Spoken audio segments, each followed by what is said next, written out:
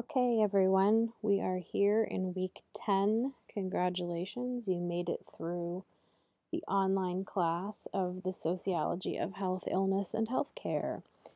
Um, in this lecture, this will be the only one for this week.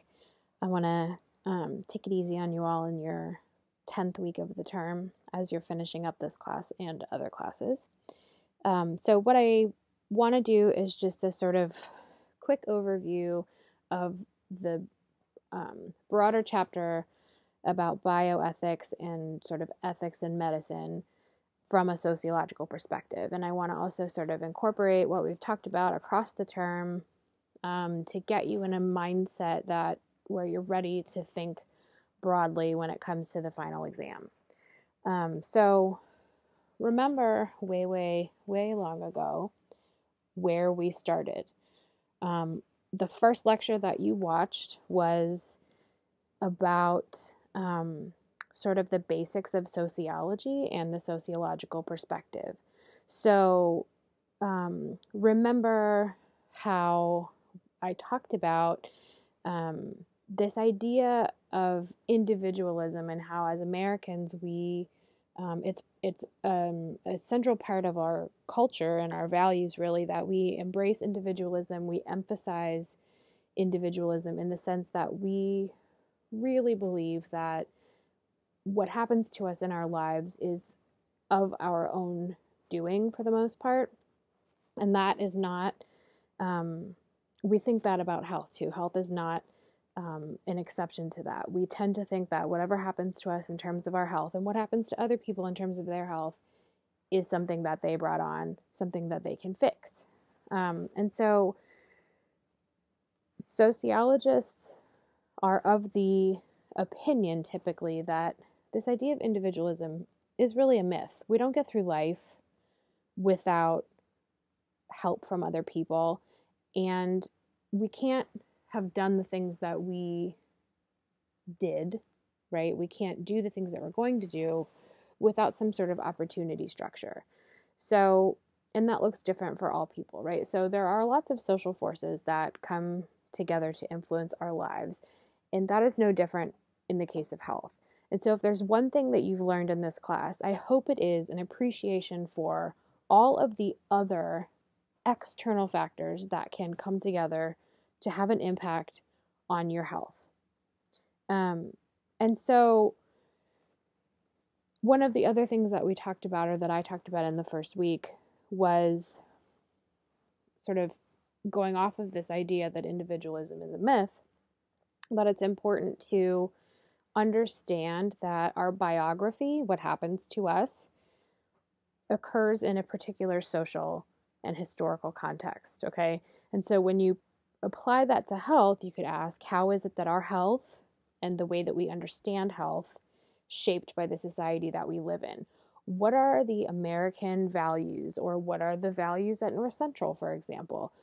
There is a culture that we exist in, and that has an influence on how we perceive the world, and the culture and the structure that we live in influence our actual health, okay? But those cultural values and those structures are not the same across all societies. And so we have to think about how that particular American culture and structure, or that particular North Central culture and structure, are different from other kinds of social contexts. In addition to that, we have to think about the historical context. So how are the things that are happening to us in terms of our health different now than they would be if we lived in a different time, right? So you could think about, for example, this would be actually quite fitting with the chapter for this week. You could think about access to birth control. That's a type of reproductive technology. It's not exactly new, but it's certainly still controversial. The idea that people, and women in particular, could take a pill that would allow them to have unprotected sex and not get pregnant is still something that is very controversial, but more accepted now than it was in the past. And so the ease with which a woman could get birth control now is much different than what that looked like in the 50s, for example, or in the 60s even. So the historical era matters, the social context matters. And so if we place bioethics in this context, we could ask, what would C. Wright Mills say about bioethics, right? C. Wright Mills is the guy who invented the term sociological imagination in the first place. And so if you go all the way back to week 1, you were assigned to read a selection from something that he wrote that's very, very famous in sociology. And one line from this chapter that you read, he says the sociological imagination involves the urge to know the social and historical meaning of the individual in society. And so what he means by that is, if we look back on history, or even if we look today, the way that we treat people or groups says a lot about what that particular kind of person or group means in our current time and place in society, right? So if we study past and current, that should say, not past and previous, those are the same thing, past and current efforts to understand health, if we really examine those through a sociological lens, what do those tell us about what we think about the individual in that particular time period? So, for example, if we think about the Nazi experiments or the children at Willowbrook or the Tuskegee syphilis study, all of those quote unquote projects, if you will, involved what one might think of as interesting medical questions, right? So in the experiments in the concentration camps, the doctors wanted to know what happens to the body when it freezes. That is on its face, an interesting medical question. It's something that, as doctors, as a medical community, we might want to know. What is the physiological process of freezing, right? Or in the example of Willowbrook, doctors wanted to understand how hepatitis progresses and what happens to the body when it does. Similarly, in the Tuskegee study, doctors wanted to know what happens to a person when they have syphilis, what happens physiologically to the body. So these are all medical questions that were studied in a really horrendous way. And we only really have a full appreciation for how horrendous it was now because we can look back and see that those studies were done in a way that totally disvalued particular groups of people, right? So whether those groups are Jewish concentration camp prisoners or children with mental retardation or poor, rural, illiterate Black men. So when we look back on things like that, we have a sense that, sure, these people wanted to be able to answer questions about what is happening to the body when certain things, when the body goes through something, but that those studies were focused on groups of people that were particularly disvalued in that historical era. And the reaction to that is to change policy so that it protects those people and these kinds of things don't happen to vulnerable populations again. And so I think it's interesting to also think about what C. Wright Mills, how he would see current bioethical issues. What might we say in 50 years about stem cell research, right? If we look back on stem cell research, maybe we question whether or not we as a society really valued life beginning at conception, right? So that might be one debate around stem cell research because it involves embryos. And there are groups of people in the US who believe that life begins at conception. If there's an embryo, that's a life. And if you're using that in a research context to create stem cells, that's not a proper use of life. And so there's a debate there. What might we think about that debate in 50 years? Or your book talks about athletes and concussions. I think it's starting to gain a little more traction now, but maybe even 5 years ago, we wouldn't maybe have thought about this as a real issue. If we look back on it in 50 years, we might say, wow, our ancestors 50 years ago really valued football over brain functionality. And we might question the role of capitalism, for example, in health in this particular way. So just sort of thinking about how the social context and the historical context play a role in the ethics of medicine, I think is a really valuable exercise. So, of course, I'm going to bring it back to the ecological model. This is the thread that really ties this whole course together, right? And so I want to just use one of the examples that you read about, you watched a video about, this debate around what some call the right to die. You might also hear it referred to as euthanasia. That's the medical term. Other people call it assisted suicide. Just the terminology that people use to talk about the idea that if somebody is ill, they may want to choose the circumstances under which they die if they know that they have a terminal illness and they will die anyway. Just the idea that we have different terminology for that reflects this idea that is something that's really contested in our culture, and that we assign moral values to this idea of taking one's own life in this particular set of circumstances. So it seems like the obvious place to start when we think about ethics would be at the community level, because that's really where you see this idea of cultural values and norms. So, in particular, we have cultural ideas about death. We're typically afraid of it in our society. We tend to think that being alive is better than being dead. We think about the people who need us if and when we do die. And we have thoughts about suicide, and sometimes we see suicide as a selfish act or an immoral act. But on the other hand, we also have cultural ideas like freedom and individuality and liberty. And those things should mean that we should be able to live our lives the way that we see fit.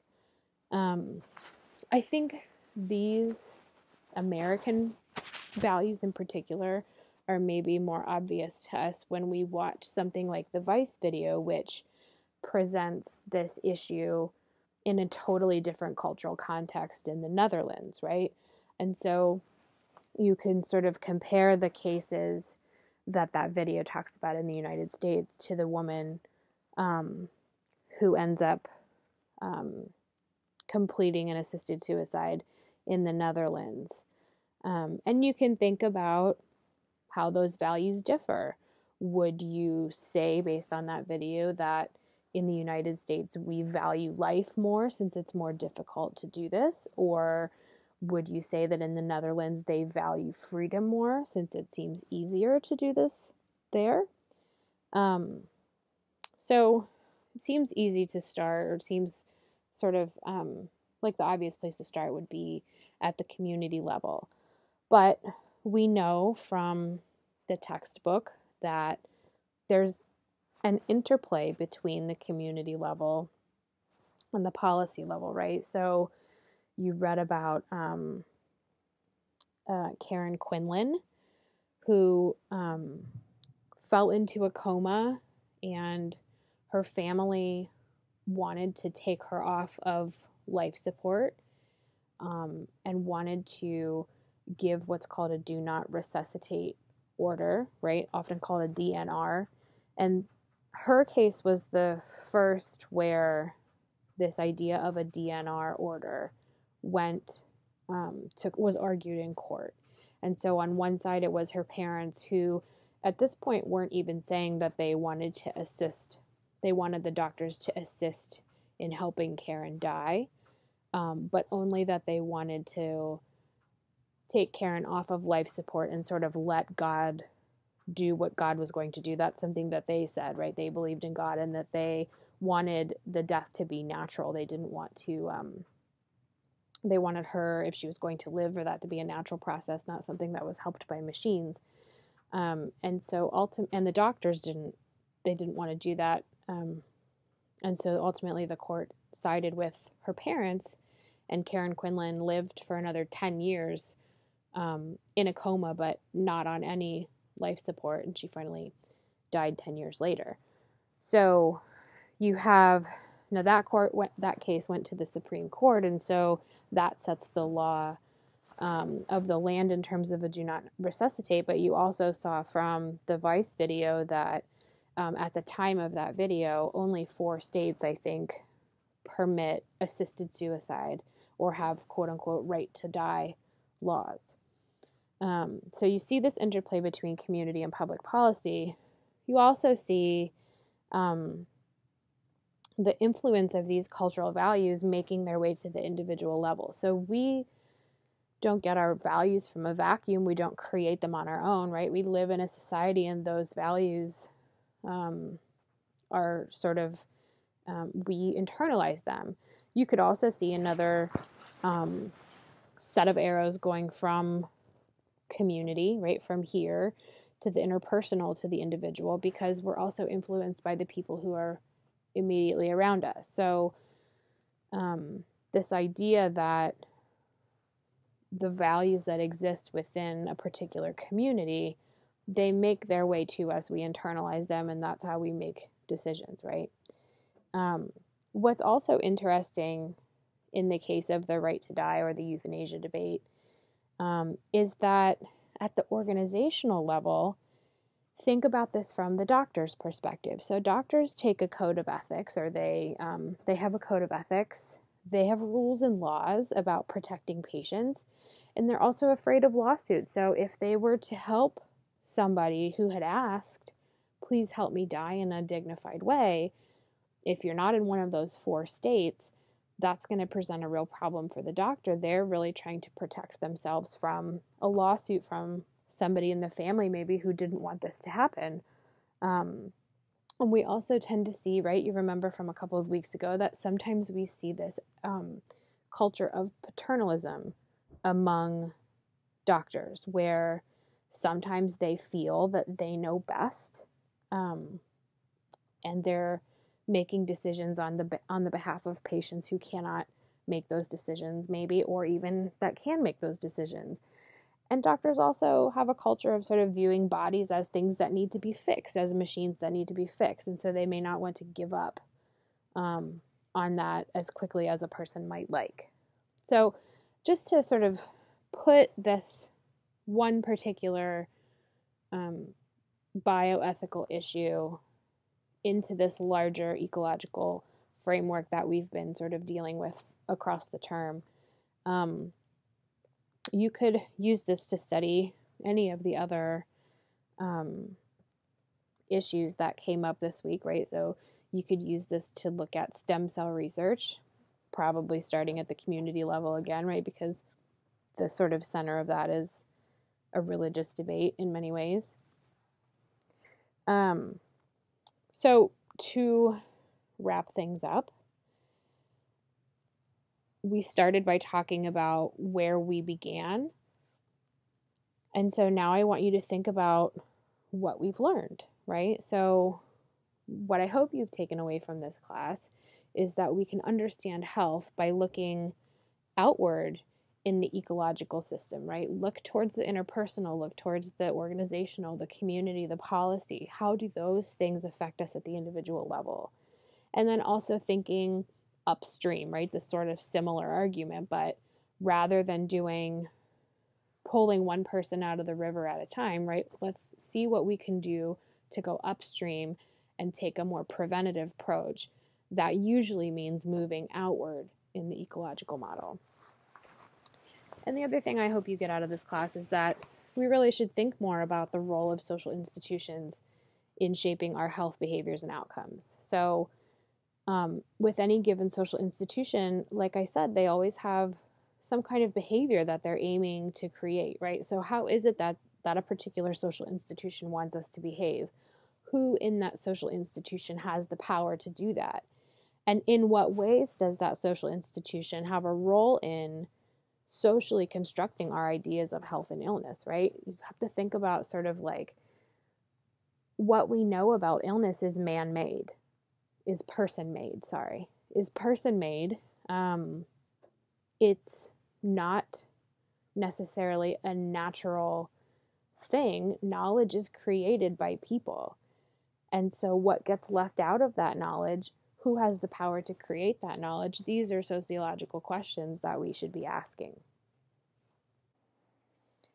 So you've got a final exam coming up at the end of this week.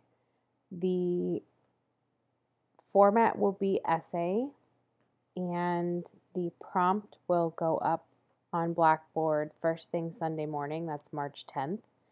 You will have 72 hours to complete the essay exam, and it will be due Tuesday, March 12th at midnight. So you'll have all day Sunday, all day Monday, all day Tuesday to complete the exam. The faculty have a hard deadline in terms of turning grades in, and so I have to impose a hard deadline that no late exams will be graded unless there is some kind of verifiable emergency. So if something happens, you need to get in touch with me ASAP. Otherwise, if you turn your exam in late, it will not be graded. If you have questions about that, please email me so that there are no misunderstandings. So in preparing for this exam, it's going to focus on the last 6 weeks, so from week 5 through week 10. And what I would expect you to do is to go back through your notes, your lectures, videos, podcasts, readings, and pull out the main points of each of the weeks, each of the modules. Make sure that you can, in each module on Blackboard, there are objectives for each lesson, each module. So make sure that you have a good understanding of those objectives. And I also want you to really be thinking about how the materials relate to each other. One of the things that I'll be looking for in your exams is your ability to synthesize the material that you have read, watched, listened to over the last 6 weeks, rather than simply summarizing one thing at a time. I really want you to think about how these things all relate together to, make a common point, or a couple things relate to make a common point. So that's one thing that I'm really paying attention to, is the integration of ideas over the last 6 weeks. And I want to remind you that this exam will be open book, but it is not open classmate. You are operating on an honor system here, and I expect everybody to work on their own. I think it's fine to talk to each other about exams, but at the end of the day, this is your work product, and you should not be working on this with anybody who is in this class. If you have any questions about the final once it goes up or before it goes up, please send me an email or drop into the office hours. The last office hour session will be Wednesday at 7 p.m. per usual. So otherwise, I hope you all have a great week 10. You're in the final stretch, so just keep plugging away, and you should be seeing the light at the end of the tunnel. So I hope you all have a great week, and I'll see you on the discussion board.